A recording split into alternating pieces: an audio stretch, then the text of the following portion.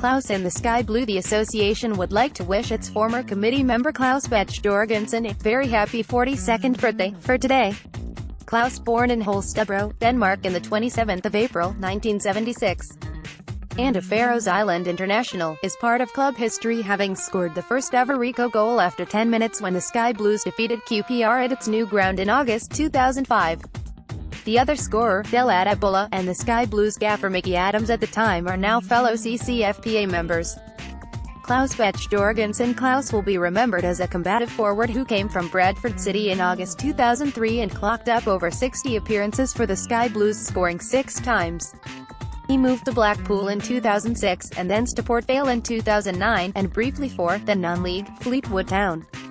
Since hanging up his boots, Claus has been developing his media and business careers and is proprietor of a local company, Unique Floor Care Limited, one of CCFPA's corporate members.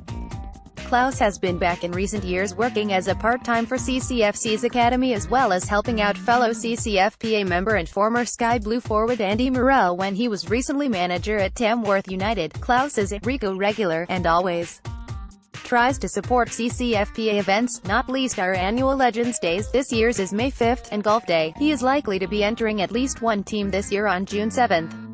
Hope you have a great birthday today, Claus. Share